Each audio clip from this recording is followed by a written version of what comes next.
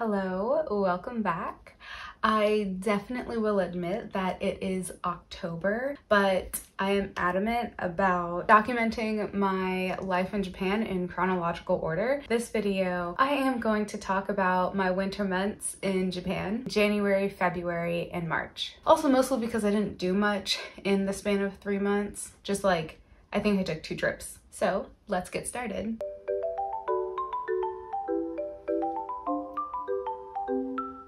The big thing that I did in January was I went with my AJET chapter to see a sumo match. It was my first time traveling by myself to Tokyo. I ended up taking the fast train, not the bullet train, just like an express train down to Tokyo. On this train, you don't have to reserve a seat, but if the train fills up and someone does reserve the seat that you're sitting in, you have to give it to them whenever they get on the train. So you might have to stand in the back, and there isn't very much space in the back. Like, they really want you to reserve a seat on this train. The coloring system is backwards from the States. So if a seat is reserved, the light is green. And if a seat is vacant, then the light's red. And even though it has instructions telling you what the lights mean, it really confused me the first, honestly, couple times I used the train. They also call them lamps instead of lights.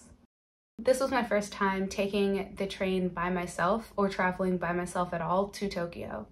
I was a little nervous that I was going to, I was a lot nervous that I was going to get lost or I was going to miss a connecting train or something, but I actually managed to do it all by myself, like a grown-up.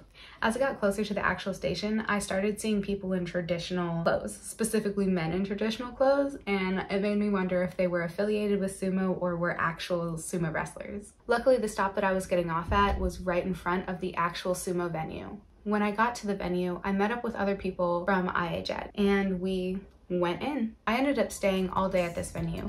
I think I got there around 10 or 10:30 and I didn't leave till like 5:30. The big matches started in the evening, so in the morning and in the afternoon, the matches that were going weren't title matches, but they were still official matches.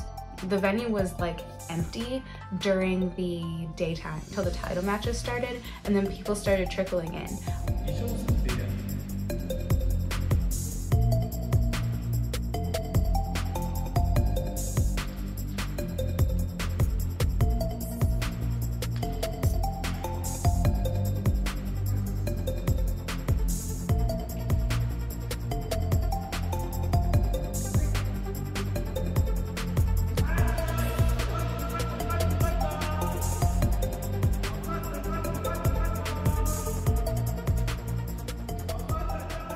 In general, I like fighting sports even though I don't know most things about the sport that I'm watching.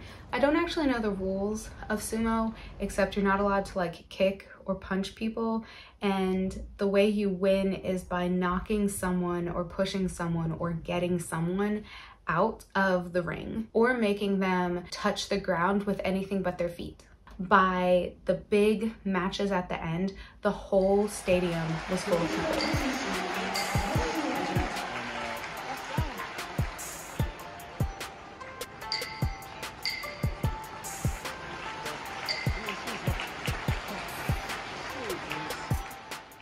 I ended up leaving a little bit early before the end of the title matches because I noticed that the stadium was full of people and all of these people were probably going to leave at about the same time, and I didn't want to get caught in a crowd, especially on my second time coming back from Tokyo and first time by myself. The sumo experience was really cool, and it's definitely something that I would love to see again, and honestly look forward to seeing in 2024. So, it's snowing. It's snowing. Everyone told me that it doesn't snow here, and for the most part I agree. We got a few flurries, but nothing ever stuck. Except one night, when we did get snow, it melted, iced over, and we got some more snow on top of that. I thought I would film my walk to work just to show the scenery, but the road was so slippery. This is me almost falling and breaking my ankle, so I decided not to. Not much happened in February. In fact, the only thing of note that did happen in February was me starting down the path of addictive seasonal Starbucks drinks. I tried the Starbucks Sakura Frappuccino. It's a cream frap, so there's no espresso in it. It was cute and pink, and it had some like weird little cookie like crumble on top, and then it had sakura jelly at the bottom. And jelly here is, think about like Jell-O, except a little bit harder in consistency so it'll hold its shape. I also tried some of the other delicious sakura things like the chiffon cake and one of the matcha sakura donuts, which was filled with something. And I don't usually like donuts in Japan because they have like this weird waxy coating, but I liked this donut. In March, I took a trip with Lauren, Bianca, and Olivia to Tokyo. We mostly stayed in Shibuya. Our purpose for going was really just shopping and hanging out. One of the first things we did after our